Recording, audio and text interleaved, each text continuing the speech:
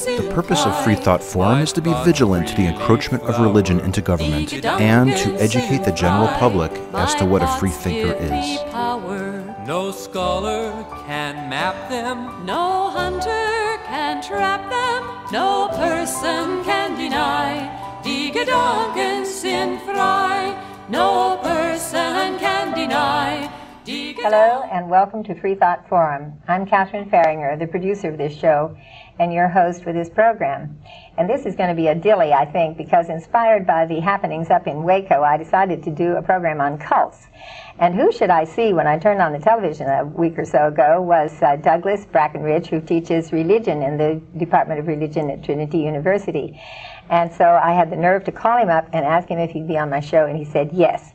So I welcome Douglas Brackenridge. Thank you. And I have two friends with me as well, Stanley Grayson, who is the editor of the little newsletter for SHASA, which is the Secular Humanistic, what is it? Secular Humanist Association of San Antonio. Yeah, we debated on which way to go, and every now and then we get mixed up and vote for the one we didn't vote for.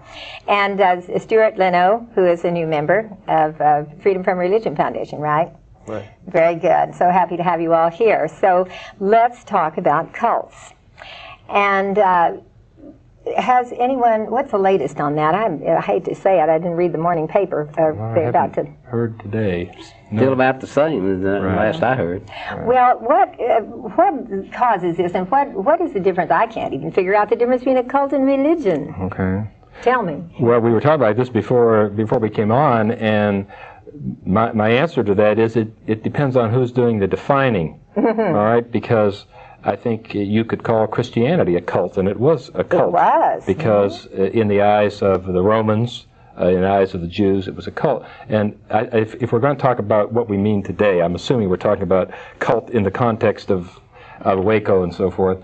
I think a cult is seen as a religious movement that is not part of what we call mainstream, and it's the mainstream that defines what a cult is. So it's kind of a circular thing. Yeah. But it's normally a group that is characterized by a charismatic leader. Usually there's someone who is a very charismatic leader who is the authority figure, where you won't necessarily find that in a more institutional religion. There may be authority figures, but they're not the same kind of charismatic, all-powerful figure.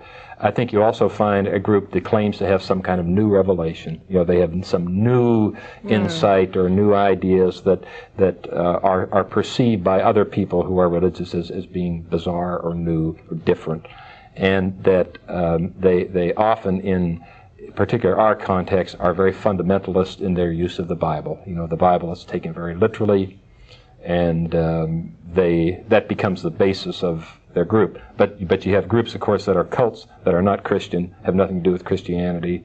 But I think they have some of these characteristics of being very authoritarian, very much tied to a leader, a very exclusive kind of revelation. And like this particular group, which we call a communal cult, it withdraws from society and lives by itself. But there are lots of cults, of course, that don't withdraw. They simply live everyday lives, and but their group is very cult-like because it has some of these characteristics that I was talking about. Isn't it true that the cult leader usually establishes rites and ceremonies of certain kinds, and establishes what I would call a priesthood, where he is the authority figure, or she, yes. Oh yeah, and everyone is expected to follow that and bend to the will of the. Yeah, I think this charismatic leader is a very authoritarian figure, and in most groups, if not all groups, that we would call cult, that's true. I can also think of groups that I would call cults that don't necessarily have that centralized figure. I don't know if you're familiar with Eckankar. Have you ever heard of Eckankar? That's a group here in San Antonio. they don't have an authority figure like that. Now, they are termed a cult, and I should say at the top of that, I don't like that term.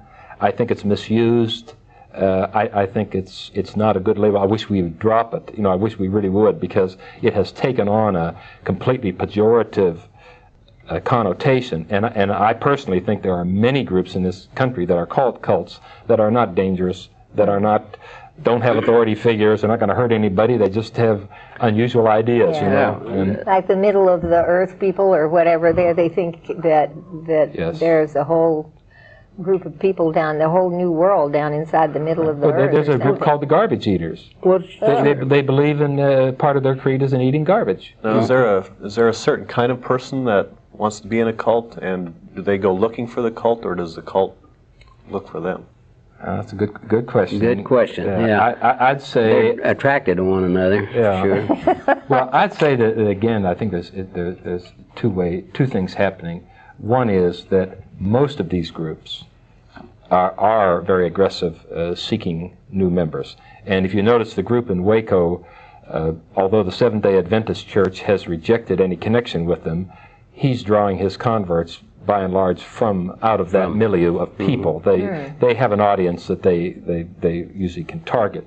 But I think it's also true that there are people that are looking for something that they either they're not finding it in the more traditional religions, or they are looking for what I would call a sense of community. A lot of people find a great deal of community, and we live in a culture where people are lacking community, and they can find a great deal of it in one of these groups. Well, we're talking about religious cult on the current situation up there. But cults, there are all types of them. There's scientific cults, there's sex cults, there's all sorts of things, and could be called Elvis cults. Presley cults, etc. So some of them, most of them are harmless. I think that in this particular case, this group got in trouble over the arms situation up there, legal and illegal arms they'd been gathering, and they'd been on a collision course with the federal authorities over that. Well, I think any group that breaks the law needs to be dealt with. I mean, I'd say whether they're religious or not, what I find bothersome from my position is that I find people attacking a lot of these groups. And they're religious people that I'm talking about that are attacking the groups because they don't agree with their particular religion, and so one of the techniques is if you don't like a religious group, you call it a cult. And Billy Graham loves right, and I find that very distinct. That's why I don't like to use the term, but I agree with you. I think there, and of course, I think the other issue was there was some question of child molestation that had to be investigated, and as I say, I think any group that is suspected of any of these things, they need to be investigated and dealt with, and otherwise I think they ought to be leaving alone. Talk radio sometimes, and it seems that there's quite a few people on the talk shows that think that the ATF, the alcohol, tobacco, and firearms people shot themselves in the foot on this, didn't handle it quite properly. Does everybody agree with that, or? I agree with that. Well, they should have known that the women and children were residing in that place, so why did they storm in there with their automatic weapons? I couldn't figure that out. The Branch Davidians were not threatening anyone at that time, so they should have waited for Koresh to go to town on a grocery trip and pick them up inside the road. I think everybody got that feeling that it was bungled. Very Noriega-ish, the same sort of thing, where we're going to make a big show of muscle and might and arms and kill a bunch of innocent people to do something that could have been done another way. Well, I think also the dynamics of that group is you have a group that believes that the outside world is evil, and that the outside world is coming to get them. And so you storm their place with guns or with as I understood, with percussion grenades. That's what they threw in there. That not meant to kill anybody, but to make a loud noise. Well, those things going off, and you have your family and children there. I think you're going to start. If you have that belief, if you are in a defensive position like that, you're going to start shooting. that part, I still would like to hear more explanation on that, but it's easy to second guess. Isn't that part of the territory? Aren't most of these withdrawal symptoms part of paranoia in regard to the people? And so they're on the defense. Well, I think one of the characteristics of many, not all of these groups, because I don't think you can generalize about cults. I mean, that's why I sound like a professor here, but I think it is true. Right. You can't generalize. You have to take each group separately, but there are some common characteristics. But many of these groups are world-denying. You know, there are world-affirming groups, there are world-denying groups. These are world-denying groups, and they find in the Bible, they find an authority, they find a literature that they can use, and that they take books like the book of Revelation, they take the book of Daniel, and these books are apocalyptic books. They are capable of all kinds of interpretations, and you can read any scenario into it that you want to, and so I think that it's a defensive mentality. It's and if you want to say, you know, paranoia would be a word that I'd use, but they see themselves, of course, as being the remnant, the only pure ones that are left, kind of thing, and that the outside world is out to get them. So does the general public have anything to fear from a cult? If, say, a cult is located in one's neighborhood, they pretty much like to remain by themselves, right? They're isolationists. They do like to have converts, most of them. Right. They like to have converts. I think what. But then again, they're going after the vulnerable people, and so if say a child is raised in a solid household, are they capable of what kind of tactics do they use? Okay, well, I can give you some empirical evidence on this. I can give you some empirical evidence. There's been some good studies done of cults. A woman by the name of Eileen Barker did a study of the Unification Church, the Moonies. You've heard of the Moonies? Indeed, I have. She did a study, a controlled study, in which, if my memory serves me right, it was something like 500 different people, mostly young people, who were approached by the Unification Church. And she did this, she was able to get the support of the Unification Church. She did studies on these people. At any rate, the figures come out something like this. 98 point something of the young people who were approached by the Unification Church never bought it. Good. Some came to their meetings, some came to 2 or 3 meetings, but they walked off. So you're looking at about 1% of these students that actually joined. And then the other fact is they don't stay. Cults are a revolving door. People are in and out. I don't know if you listened to one of the programs, one on the network, they were talking to some former cult members, and one of the questions was asked, how many people are in this group? And the former member said, well, it's hard to say because they come and go so much. And I don't think the outside world is aware of that. I think they have a picture of these are people who are kind of brainwashed and have given up their autonomy and have abandoned their lives. That is not true, because that's just a very small percentage of them. Very small percentage of them. And the other thing you will note that many of these people that belong to it were born into it. Does the level of education or a scientific bent have anything to do with the members? Again, with some of the studies that have been done, I can say this. It doesn't seem to be any connection between, for example, people that seem to have lower education or lower IQs. It doesn't seem to have any real connection, and that many of these people that join these groups are very intelligent and very well educated and come from upper middle class families. In the early days in the United States, what we called a cult was a lower socioeconomic phenomenon. That's not true anymore. That if you were to examine go through these people, I think you'll find a lot of these people, professional people, have had... I know there's at least one lawyer. Sure, right. Harvard-educated lawyer in it. There's a theory about joining cults that's called the deprivation theory, and that is that people that join these groups have some lack. There's something that's missing in their lives, and that therefore they seek these cults out. I don't think the evidence is strong enough to support that. In fact, again, some of the studies that are done based on whatever psychological information we have, these young people are kind of fairly well-adjusted kids. They're going through a crisis of going from adolescence or youth into adulthood, and that's the period of life. 18 to 23 is when they join, and they're usually out. Well, you can kind of look at the tactics used by televangelists and even your local priests and pastors.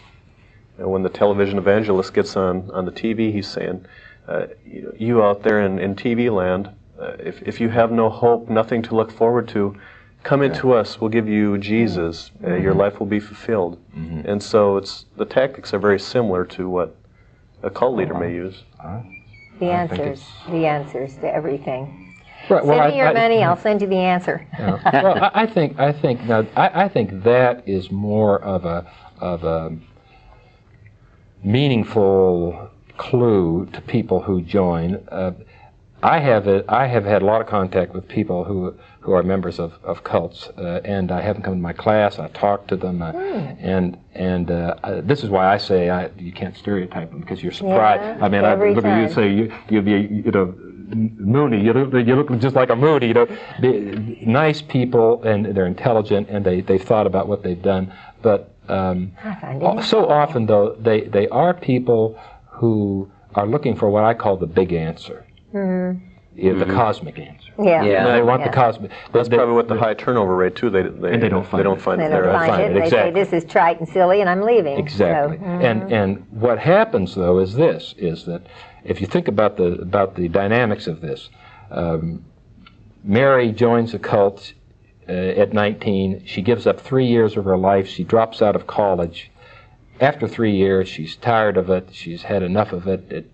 It's like any other organization. It has its weaknesses and it has its strength. So she wants back out again. All right. So what do? Do you go and say, look, I made a stupid mistake. I joined a group that really didn't offer what no. What do? You say, I was brainwashed. Oh. Yeah. All right, I was brainwashed. Oh. These people mesmerized me, and that suits the parent, because then the parent is left off the hook. The parent doesn't have to say, well, I had a dumb kid who gave up 3 years of her life. My kid was brainwashed, and so everybody's happy, and it's the cult that pays for it, and that's why I sound like I'm defending the cult. No, but but what I'm saying is, I think many times the truth of the matter is, people choose to join. They choose to stay, they choose to leave. And it's that simple. Well, there's another dimension to this particular cult. The David Koresh and his association with the biblical David, plus he has a harem up there, a number of wives that Mary, as you talking, gave 3 years and more to this particular cult, because there's several of those children that are born of David Koresh. And again, with communal groups, we were talking previously about John Humphrey Noyes and the Oneida community. That phenomenon has been part of what we call the cult movement for a long time, and this is the other thing that I would say about cults is this is nothing new.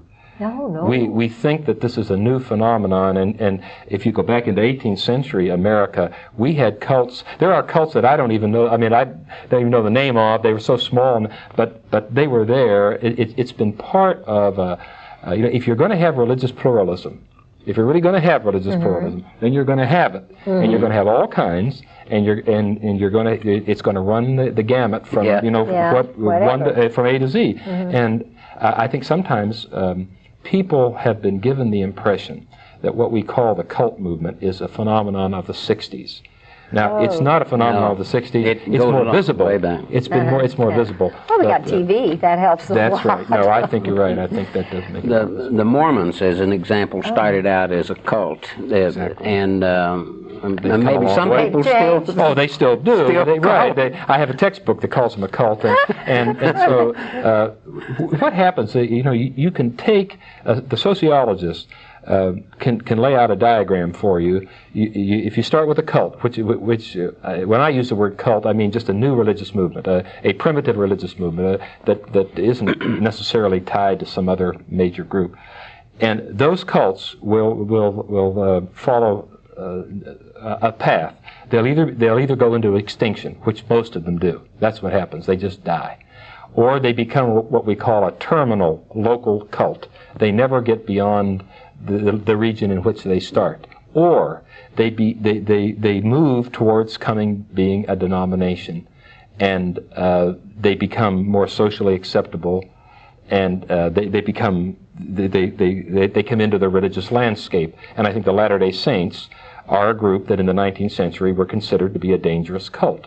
They are now part of the religious landscape. People they know them, they know who they are. They're mainline. They're mainline, exactly. Mainline and so, and as I say, the same process is true of Christianity, because Christianity was perceived by the people of the time as strictly a cult, and I think that's... I liked it too. The pagans considered them atheists. I love that. That's right.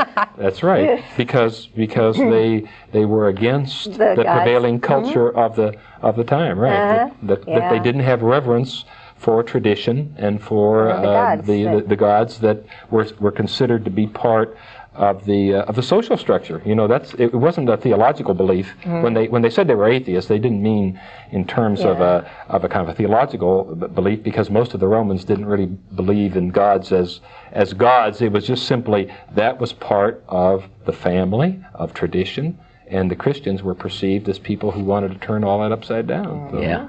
I'd like to get back to this indoctrination, brainwashing subject again.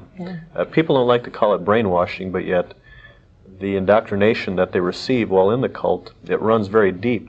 And I've seen examples of the Koreshians who have left the cult and who no longer believe that David Koresh is Jesus, but yet they're still concerned that if he's killed and they don't believe in him, that they're going to suffer the consequences. So there is a lingering effect that. It's very deep rooted. I think that's what maybe people, and I know that's what parents are most concerned about, is that this is not just a casual kind of acquaintanceship. I mean, when a person makes a commitment to a group, you make a deep commitment, right? And that it does affect the total person, and so that I think these people that you see have been. I think they'll probably for the rest of their lives they'll be affected by that. But I think the important thing I come back to again is I do think that the people make choices. I think they choose, and I think that it's the same problem we have when I go into a used car lot. I feel like I'm going into a cult center because I know a lot of pressure is going to be put on me to buy this car, and I better be psyched up to don't bring my checkbook and don't because there's going to be this pressure. Right. And this happens all over. You have to be in the market too. You have to be looking. Right. You have to be looking. Right. But I think that we face the same kind of pressure that we see in these cults. We see it in all other evidence of life, and we pretty much say buyer beware. We say buyer beware. Yeah. Let's look at the confrontation that they have up there. It's stagnant, apparently, and do you think there's some clue that we're missing here that we might unlock this puzzle? To get them to stop, to open up? Yeah. I think everybody ought to go away. Yeah. Well, I think now, of course, it's one of these things where you draw these lines, and it's very difficult to back off. My guess is that what happens is that they'll finally just reach a point to where they're just simply, their emotional energy is just drained, and they'll finally come out. I mean, particularly if they get assurances that they're going to be received fairly. I think as soon as they come out, they're going to do it. Everybody's afraid that another Jim Jones situation is. I'd have to say it's possible. I do not think so. I mean, I don't think there's a lot of evidence to suggest that. But yes, and I think that's probably what's motivating a lot of these people now, is that what happens if they do back off and something happens, and of course, what happens now if they threaten to come in and something happens. You're in a no-win situation right now, as far as I can see, unless you can convince the people to give up. But again, I remind you, you have a group that believes that this outside world is not to be trusted. It isn't. Right. They're enemies. Paranoid too, huh? He says he's waiting for instructions from God. Yeah. But yet, everybody, a lot of people think he's crazy for saying that he's communicating with God. But yet, average everyday Christian communicates with God every day, but yet they consider him crazy for it. Well, this why obviously it's because he is acting somewhat. Yeah, well, he's acting a bit irrational. But let's say he wasn't. Let's say he wasn't, and he made the same claim. You'd get the same response, right? People would say he's crazy, right? All right? But to me, the distinction between a cult and mainline is that. One of the things is that within a major religious tradition, it has become part of the social landscape, and it has become common, and the same element of fear is not there. So the minister can talk about that. For example, I've used that language. Say, well, God calls us to do this, or you should do this, and yet I know that if someone was to push me on that and say, how do you know this, or how can you verify this, or well, God's telling me something different. Then you'd be kind of caught up and say, well, well, God couldn't tell you anything different. That's the kind of response I think that people in religion give, because they say, well, we all agree on what God says or what God doesn't. So that I think the poor cultist is just hammered because the cultist doesn't believe what the majority believes. Well, he's waiting on a message from God. Maybe we ought to have Rush Limbaugh call him. Yeah, right. Oh, excuse me, I laughed so loud. No, I think again that part of what we have in this country, and this is not original with me. One of my colleagues said that if you believe in religious freedom, you have to put up with a lot of garbage. That is simply a fact, that you have to deal with a lot of things that you think are senseless, meaningless. But if you are really to allow people the right to believe what they want to believe, then you're going to have to put up with it. Not so much I mind what they believe, but I just really don't dig all this gunning and the what is it called, alcohol, tobacco, and firearms. Yeah. I don't understand the need suddenly, after these people have been there a long time, right? And they knew they were buying arms. They knew they had them. I still cannot. To me, they're just as kooky as the cult. Right. Well, Stan, you had made a point earlier about that, saying that that's not kind of a First Amendment problem, but no, it's a Second Amendment problem that they have up there. Right. These people have a cache of arms, and some of the arms are illegal, and that's where the confrontation came from. Well, it took them a while to catch on, didn't it? Because you don't build that just in a day, that arsenal they've got up there. Right. So. Well, it's up for the investigators to decide what's going to happen with those guys. Well, I'm not too happy with the way they've been investigating so far, but anyway. One of the things that I worry about is that though out of this is going to come a kind of anti-cult reaction again that's going to put every group in the same... in that same kind of... And who's going to determine the limits? What are the limits for a cult? What do we use as a basis? Nobody knows. Nobody knows. Well, I think you go back again to the fact that... You're not going to believe this. We've got to wind it down already, but go back to what? Quick, tell me. What are we going to say? Quick. Well, okay, I guess I've forgotten already. Oh, darn, I scared it right out of you. I'm sorry about that. Who I think the majority is going to define. That's the way it's all. Society, let's call it, is going to make the definitions. Yeah. And that's going to be the mainstream. They're going to define. Hope they do it, and soon. This is goodbye from Freethought Forum. Tune in again next week for another wonderful, controversial program. I think as I please, and this gives me pleasure. My conscience decrees, this right I must treasure. My thoughts will not cater to duke or dictator. No person can deny, decadent and sin thrive.